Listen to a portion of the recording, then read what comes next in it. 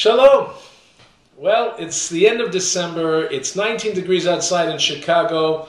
Around the country, hundreds if not thousands of passengers have been stranded at airports due to the weather conditions in the East Coast.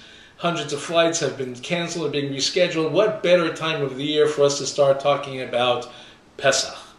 That's what we'll do this Shabbat when we read Parshat Vayera and we begin to read about the events that led up to the Exodus from Egypt. Yetziat Mitzrayim, when our ancestors were enslaved in the land of Egypt, and eventually God took them out of Egypt and brought them to freedom in the land of Israel.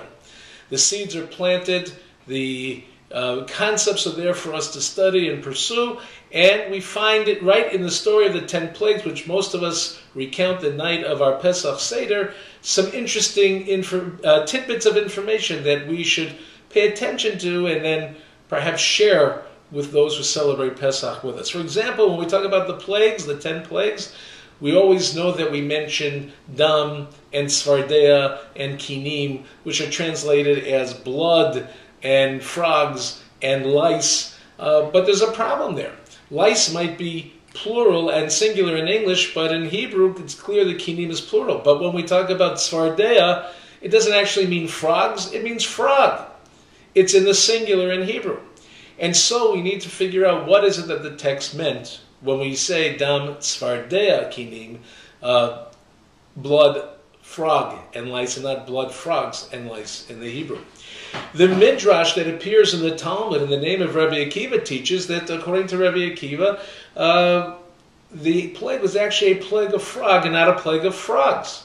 Why? Because the Egyptian magicians were able to bring a plague of frogs just like God did, and so God had to outdo the magicians. Instead of bringing a plague of frogs, tiny little frogs that were here, there, and everywhere, according to Rabbi Akiva, God brought one frog, one great big FROGZILLA-sized frog who sat on the Egyptians and created havoc wherever he went. That was the plague. It was a plague of frog, not a plague of frogs. Not sure we can sing about that, but it's an interesting take on what the verse is trying to teach us.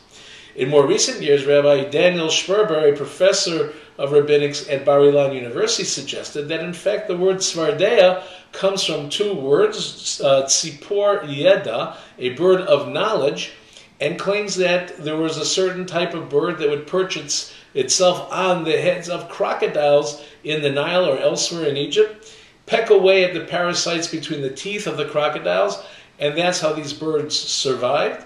And he claims that as a result, what the Tzfardea really refers to was a kind of crocodile and a plague of crocodiles that enveloped the Egyptians. So according to the Midrash, it might not have been frogs, it might have been frog. According to recent scholarship, it might have been crocodiles. Our imaginations can take us to all sorts of places when we spend the time studying Torah and trying to figure out some of the secrets of the Torah that are not explicit. But to do that, we have to make the time.